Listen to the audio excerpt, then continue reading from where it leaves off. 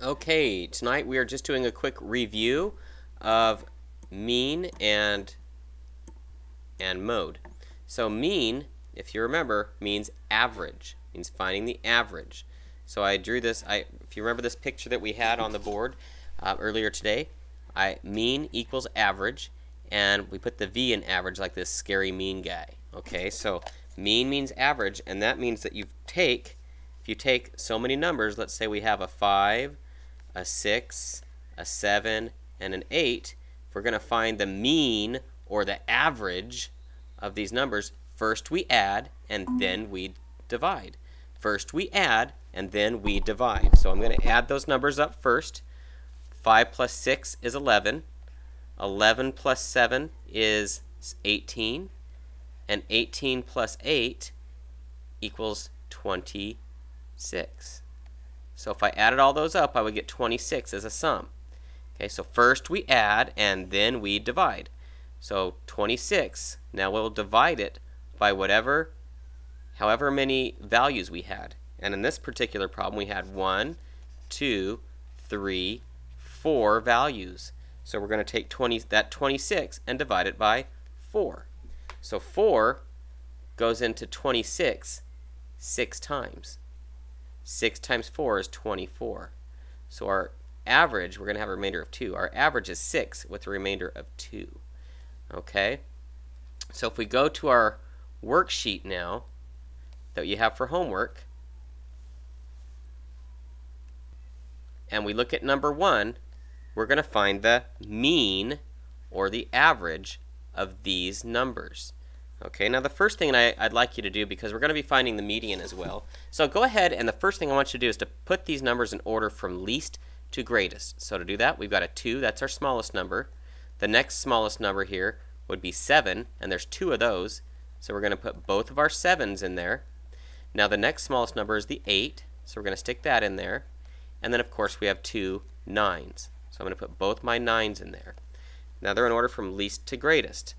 Now to find the mean, remember, mean means average, so we're going to go and add those up.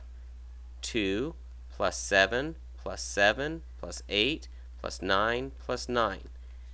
We're going to get that sum. I know that 9 plus 9 is 18, and I know that 18, if I add that 8 to 18, that's going to give me 26. And then if I take that 26 and add 7 to it, that's going to give me 33. Then if I take that 33 and add another 7, I'll be at 40. And if I add 2 to 40, now I'm at 42. So that's the sum of all these numbers.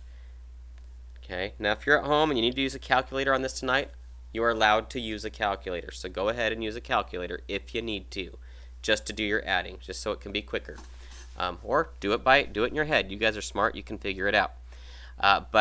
So 42 is my sum.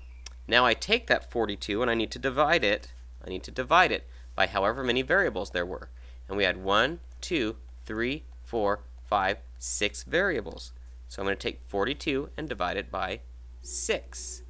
Now I know that 6 times 6 is 36s. So 6 times 7 must be 42. And if you need to, look at your multiplication chart.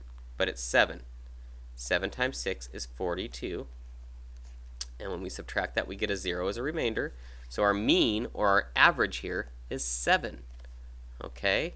Let me do one more, and then I'll get into median with you real quick. So for number 2, same thing. Put them in order from least to greatest.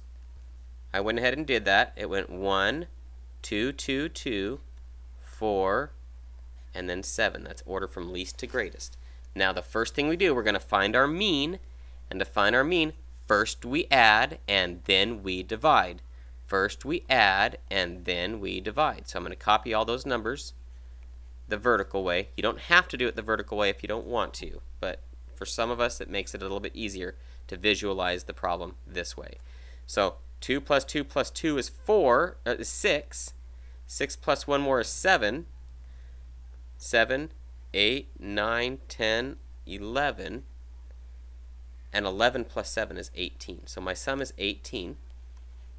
And now I'm going to find my, I need to look at how many values I have. I have 1, 2, 3, 4, 5, 6 values. So that's what I'm dividing by. 6 goes into 18. I know that's 3 times, because 6 times 3 is 18. So my mean here, or my average, is 3.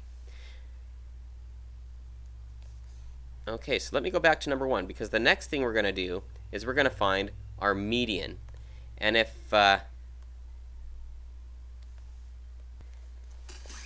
you remember our poster from class, median, just like the middle of the freeway, median means middle. Okay, median means middle. So if we're going to look back at our problems if we look back at the problems we've already started, we've already got them in order from least to greatest. That's the first step. You've got to have them in order from least to greatest. So now we're just going to work our way to the middle and see which one's in the middle. So we have a 2, we have a 7, and in the middle we have a 7 and an 8. So you could do this 2 ways. You could say our median is 7 and 8. We have them both. Or you could say it's 7.5. Okay, either one is fine. But if we look down here at number 2, again, median means middle number. So we've already got them in order from least to greatest. So we're going to work our way in. We start on the edges, then we work one more in, and here we go. We've got 2 median numbers again, 2 and 2. So what is our median going to be? 2. Okay. All right, good luck with this. I think you'll do well on your homework tonight.